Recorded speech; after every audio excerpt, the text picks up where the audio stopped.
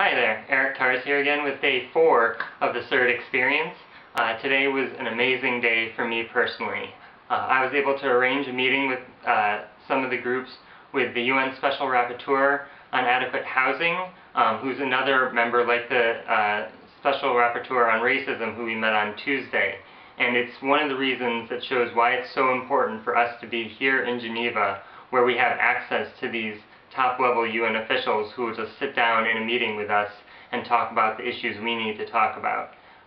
The outcome of that meeting was that the Special Rapporteur has agreed to issue a statement supporting the victims of the evictions that are happening right now and the destruction of public housing in New Orleans.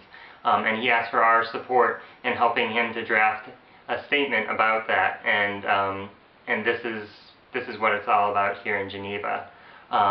We also had a great briefing with the CERD Committee again today. A lot of the members were there. Again, this is very important because they're not required to be there, and they were all asking questions and showing a lot of interest in the group's messages.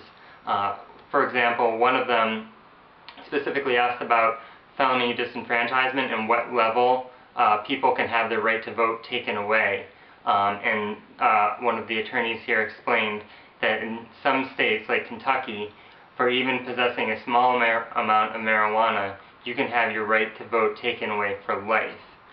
The committee member, we saw him up at the front of the room just shaking his head, so we know that he's getting how serious the problem is, and we know that he's going to hold the U.S. accountable for us later today, or tomorrow.